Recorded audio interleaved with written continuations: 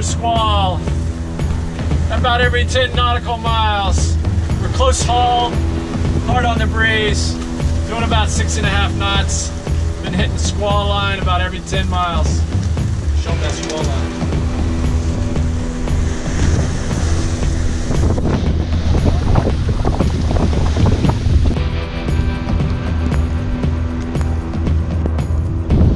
Heave to again, another squall. On top of that, it seems like we have a transmission issue, but we're a sailboat, so I guess we'll sail home. Might take longer than we want.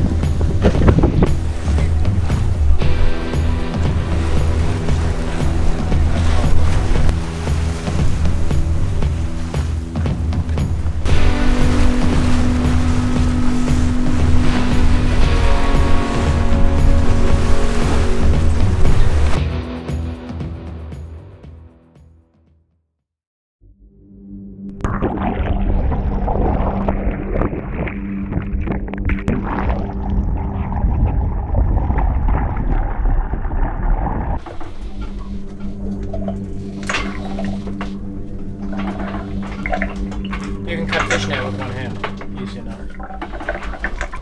Here, I think you're right. I think you go all along cutting that fish net off. And then it'll release. Hopefully. Let's see what Clint found out. Go back 1 second. Hold on. And you see there's nothing there in the front of it, just a little bit of fish net in front of it. It's not like the ropes hang wrapped around the rope. It goes around once there maybe. Yeah, so you need to cut all that on both sides. Well, cut all those pieces. You got to cut it there, just where it's around the prop, and then it'll fall.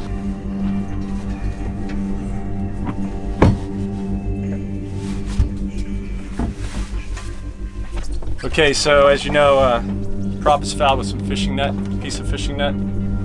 Rafe Don Green, South African adventurer extraordinaire, has agreed to go down and take a look. We did look at it through the GoPro. It's a piece of fishing net and a larger piece of line. We think we can cut the fishing net pieces off and the line will release. We'll see. Don's going to take a close look at it. He does have a knife. We've got a safety line on him. Seas are pretty calm, but he's going to take an exploratory look now, and then we'll see if we can cut it.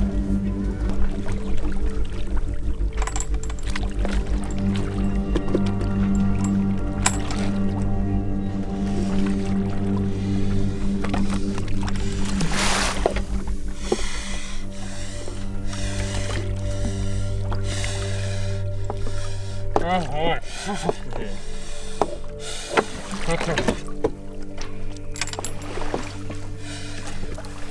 Let's take this.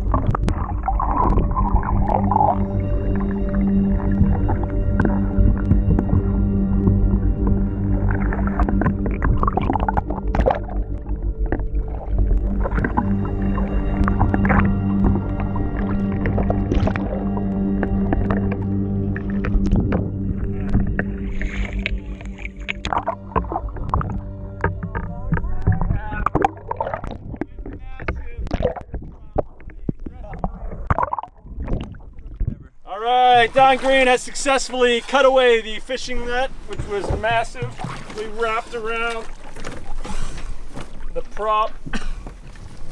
This piece of crap just held us back. Huge kudos to best crewman ever. But now when a fishing net catches catch dinner. No, now you gotta get out, Don, so we can leave. Come on, buddy. Come on up. Now he's having fun chasing fish. Look at him. He's looking at all the fish. Yeah, no, it looks good.